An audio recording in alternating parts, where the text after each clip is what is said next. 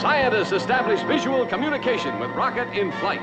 History is being made on the proving grounds of the National Space Foundation as scientists prepare for the ultimate total triumph over space.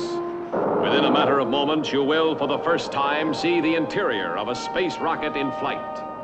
Here's the countdown. 5, 4, 3, 2, 1, blast off.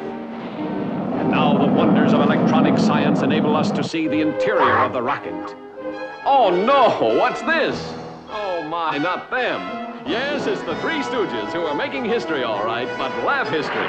In their first full-length feature motion picture, Have Rocket Will Travel. You're throwing things at us! Duck! Try to contact Earth.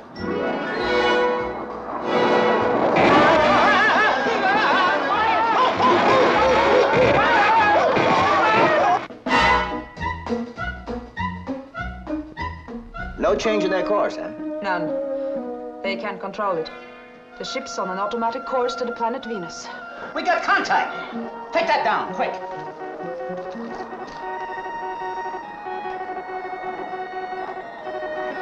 What's it say? Beep, beep, beep, beep, beep, beep, beep, beep, beep, beep. Get out of here. Hey, the television's on.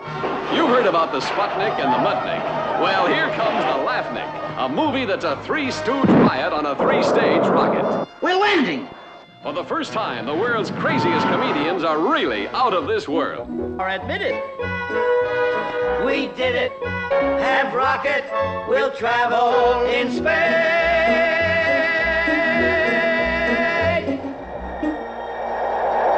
You are expected. Enter. A talking automobile. I am waiting. I am Larry. I am Mo. And I am Curly Joe. Take us to your leader. Look! They're the spitting image of us, ain't they? Oh, they look pretty good for robots. Hey, they made Mo real ugly, didn't they, Larry? I don't know, I think he's uglier in person.